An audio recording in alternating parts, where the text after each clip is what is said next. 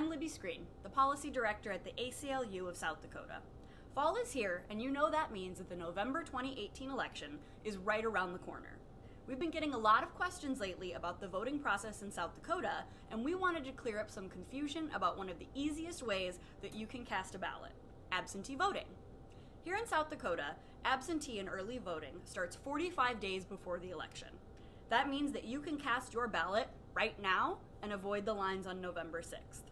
Early voting is done by casting an absentee ballot, and the way that it works is really simple.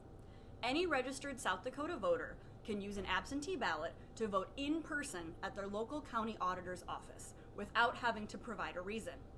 All you need to bring with you is your ID, and if you don't have an ID, you can sign a personal identification affidavit instead.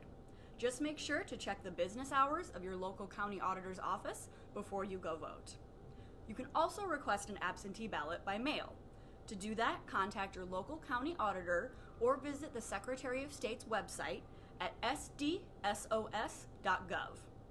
Whether you use an absentee ballot in person or by mail, your ballot is exactly the same as the ones used on Election Day.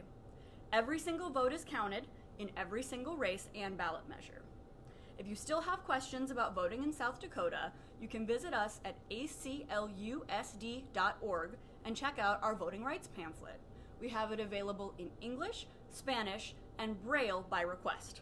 Happy voting!